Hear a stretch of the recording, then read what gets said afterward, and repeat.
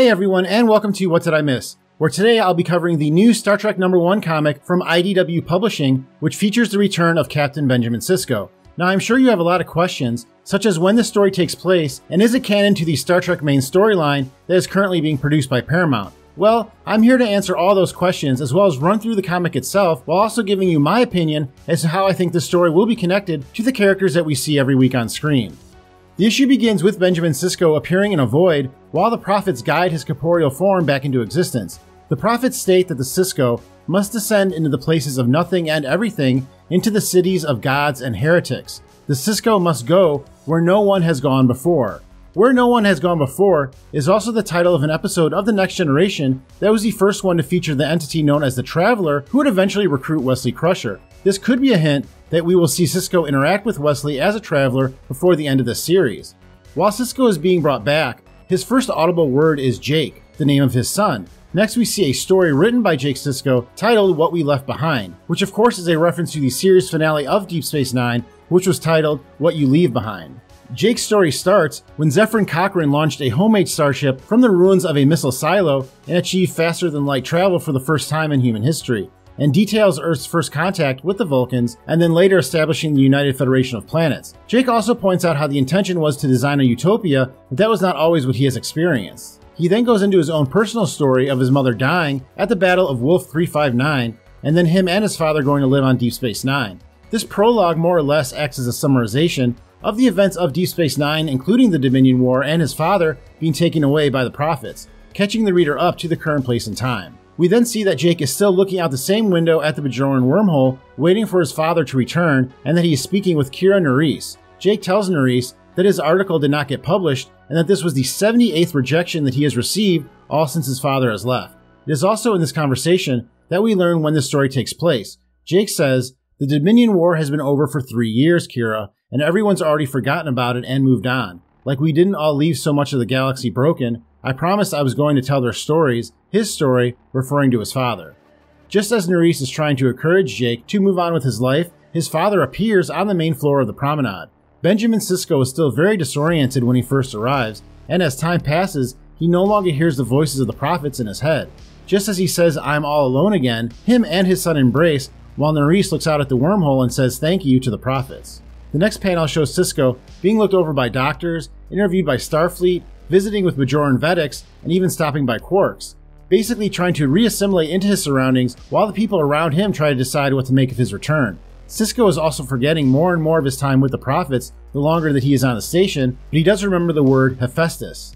Jake arrives to speak with his father in his quarters, and he has news that Cassidy Yates is flying back to Deep Space Nine to see them, and that she's bringing their daughter Sarah. Sarah also being the name of Benjamin Sisko's mother, who was possessed by a prophet before Ben was born. This could be a hint that Ben's daughter may also have a connection to the prophets, and even though she's only 3 when the story begins, that does not mean much since the prophets live outside of normal space-time.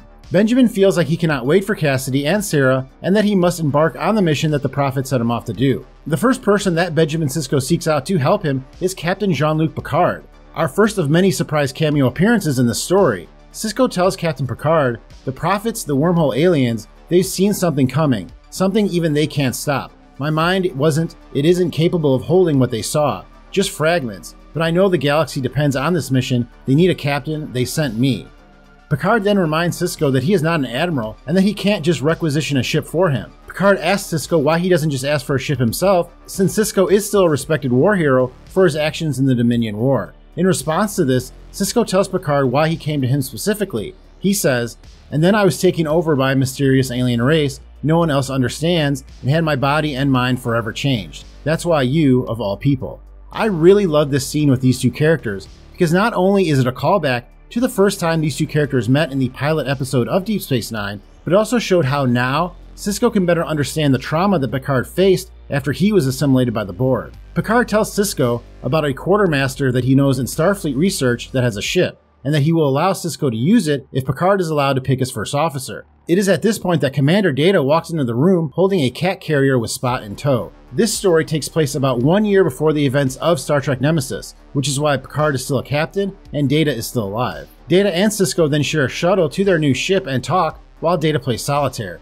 The ship that they arrive at is known as the USS Theseus, and is an NX Discovery-class experimental vessel. The name of the vessel may be a reference to the Ship of Theseus thought experiment. You are familiar with the thought experiment, the Ship of Theseus, in the field of identity metaphysics?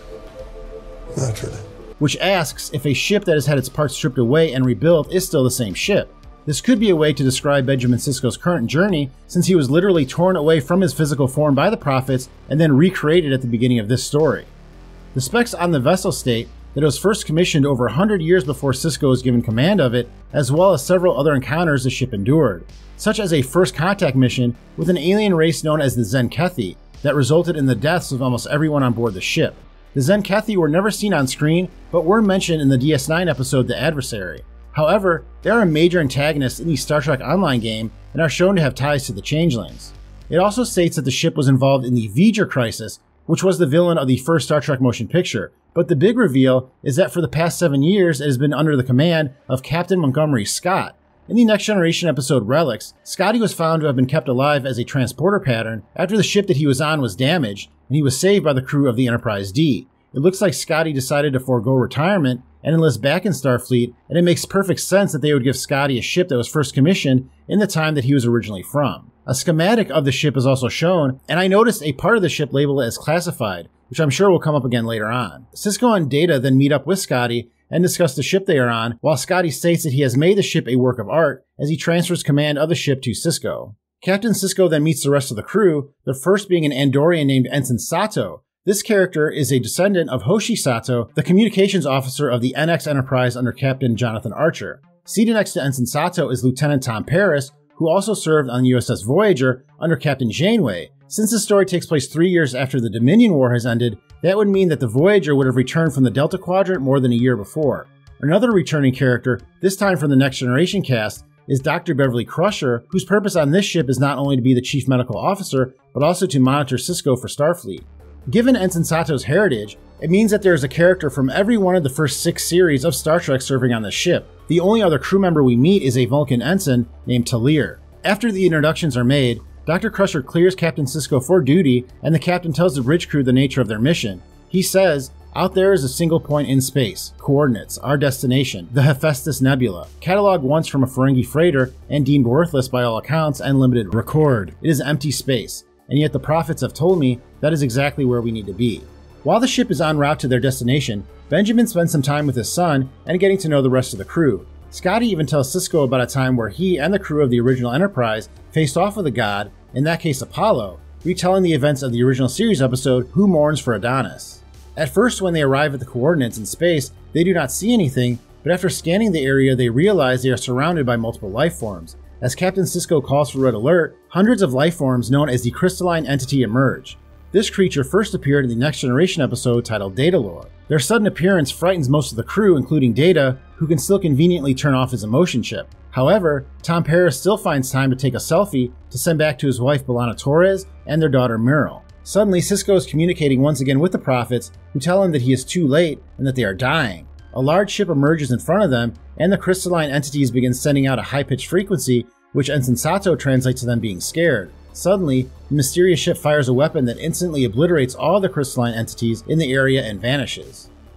Sisko says, "These things are like the tides, isn't that right, Dr. Crusher? Same as Scotty's Apollo, or the Prophets, or the damn Q. We can call them whatever we'd like, but I think the Bajorans may have had it right. Call them for what they are, gods, and we just watch them die," as the comic book ends. I thought that this was a great way to kick off the story, which has been billed as the Star Trek version of Marvel's The Avengers, with main characters from each series appearing, as well as some of their supporting ones. It will also be interesting to see if these events are mentioned during the 3rd season of Star Trek Picard, since that will be the next time that we see Picard and Dr. Crusher together on screen. Which brings me to the most important question that everyone has about this story: is it canon? IDW, the company that is publishing the story, has been publishing new Star Trek material for almost 15 years, and I can remember reading their tie-in comics to the Star Trek 2009 reboot film, which were really good. At the time, the company stated that their stories were canon until they weren't, which basically meant that these stories are written with the idea that they are going to be part of the same universe that we see on screen. But if a movie producer or series writer came along later and wanted to contradict something told in these stories, then they could do that. For the most part, I believe that the stories told in the IDW comic book line have remained canon, and the company has continued to create content for new series such as Discovery and Picard. If this is true, you may be asking yourself, why then would Star Trek choose to have Benjamin Sisko return in the pages of a comic book and not on screen where everyone expects to see him? I think if anything, the writers of the comic book using the character Sisko in this manner is a referendum on the fact that no one at Paramount believes Avery Brooks will ever return to play the character. If there were even a chance that they could bring him back on screen, then there is no way they would bring Sisko back in this manner. Especially if he were to return on screen at any point in the future, then everyone would be wondering what happened to bring him back. So instead of just wasting the character or doing something worse like recasting him, Paramount is choosing to use this character the only way they can, which in this case is in the pages of a comic book. While that part of it is disappointing, I'm glad to see the character return and look forward to seeing where the story goes. Well, that was everything I had, but let me know in the comments if I missed anything. Thanks very much for watching, and don't forget to smash the like and subscribe buttons to help my channel grow, and I will see you next time on What Did I Miss?